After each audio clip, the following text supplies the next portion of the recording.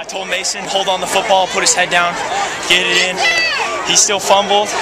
Luckily, the ball actually rolled our way. It was just crazy. Second half, I mean, at the beginning, it was kind of rough. We gave up, I think, 220 yards of offense, like 190 passing. That's something our defense really stresses is yardage. We don't want to give up a lot of stuff.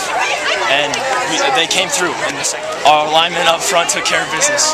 We knew we could do it. I mean, they got the push and it just happened. They're a great team. Defensively, I mean, they're tops in the league, in the entire state. So we got to come ready to go. We got to fix some things on offensively. We can't have turnovers, but we'll be ready to go.